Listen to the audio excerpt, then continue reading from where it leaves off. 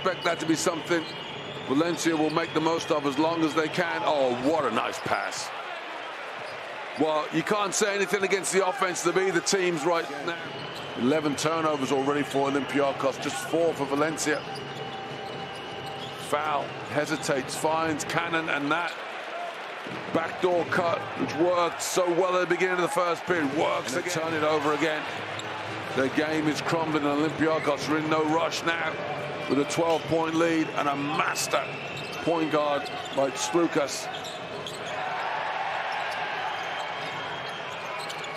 They've got fouls to give. They can afford to be aggressive. But they can't afford to foul shoot.